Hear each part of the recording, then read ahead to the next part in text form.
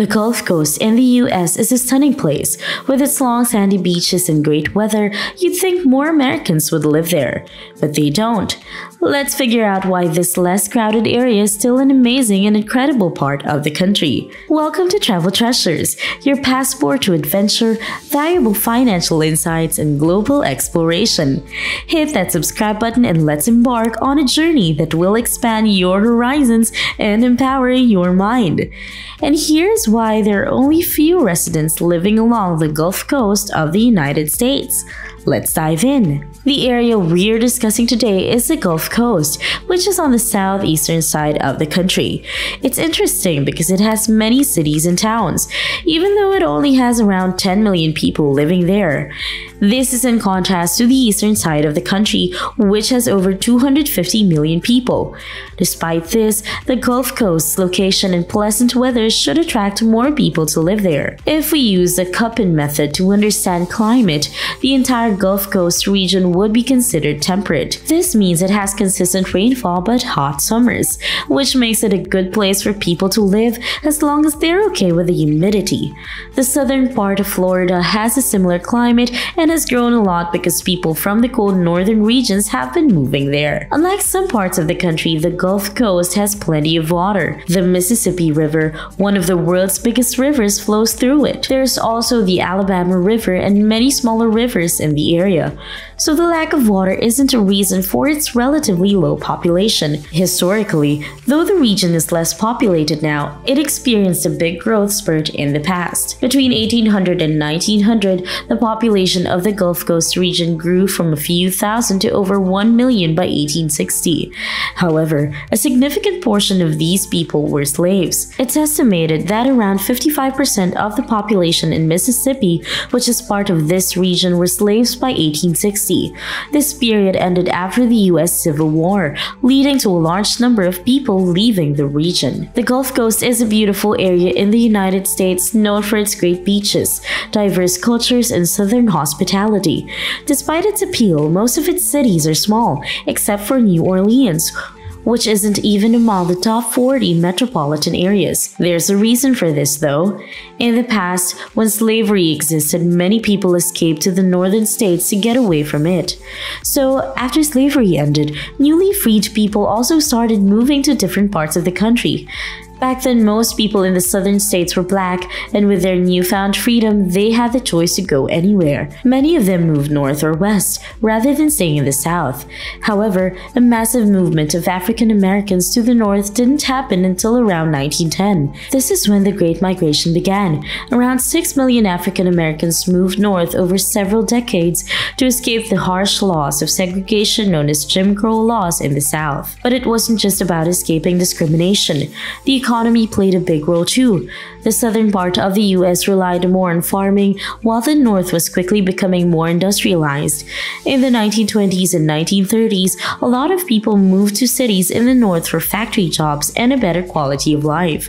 The Great Depression made things even tougher, as farming jobs became scarce. The northern cities like Detroit, Pittsburgh, Cleveland, Chicago, and New York City had more industries, which made them more attractive places to live. Even though industrialization isn't as important nowadays, its impact on this region still remains. Let's address the recent population trends.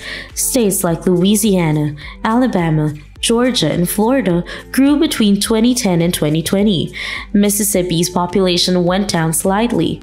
Generally, people are moving to this region, but there's an interesting pattern.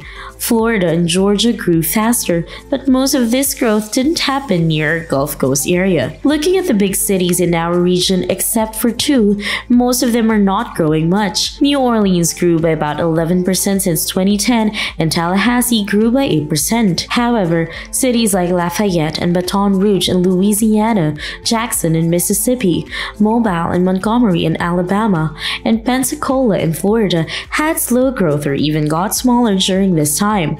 One of the main reasons why people seem to be avoiding this region is the lack of job opportunities, and this is worsened by inadequate infrastructure. The American Society of Civil Engineers gave Louisiana and Mississippi a D+ grade in their recent report card, mainly due to problems with roads, bridges, and drinking water. Alabama got a C-, which is a bit better. Georgia and Florida received better grades, but the investments they're making aren't mostly going to our Gulf Coast area. This has a domino effect. With not much investment in infrastructure, businesses and industries are less likely to set up shop here.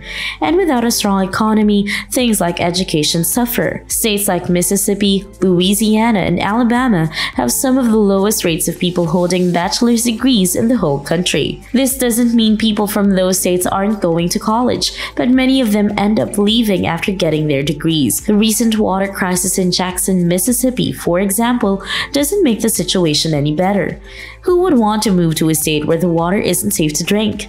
But there are two other major events that hit this region really hard. Talking about this region means talking about Hurricane Katrina and the Deepwater Horizon oil spill. In 2005, a super powerful hurricane hit the whole region, especially New Orleans. The damage was unbelievable. New Orleans alone lost around 30% of its people between 2000 and 2010, and the storm caused over $150 billion in damage overall. Cities like Gulfport, Mobile, and Pensacola were also hit hard. This storm's effects spread through the entire region. Just 5 years later, when things were getting better, an oil rig off the coast of Louisiana and Mississippi started leaking a massive amount of oil. It took almost 5 months to stop the leak. By that time, more than 210 million gallons of oil had spread through the Gulf Coast, hitting this region hard. This practically stopped all economic activity in the coastal towns that relied on tourism. Although both of these events happened over a decade ago, they were close enough in time to create about a decade of economic struggles. The Gulf Coast region is starting to grow again, but maybe not as quickly as it could. Houston, South Texas, and the cities in southern Florida are growing much faster. But as these places become more expensive, there might be a population increase in this region once again. In summary, the Gulf Coast region has faced challenges in terms of infrastructure, industry, and disasters like Hurricane Katrina and the oil spill. These difficulties have affected its growth and economy, leading to lower educational rates and slower development compared to other areas. While the region is slowly recovering, it's not growing as fast as it could. However, with changes in affordability in other places, there's potential for a population increase in the Gulf Coast region in the future. Thank you for tuning into this episode of Travel Treasures. We hope you enjoyed it. Remember, life is a grand expedition, and here at Travel Treasures, we're committed to making every step of your journey count. If you're passionate about travel, fascinated by finance, and intrigued by the world's geography, be sure to hit that subscribe button, ring the notification bell, and be part of our growing community. Until next time, safe travels, happy exploring, and keep prospering!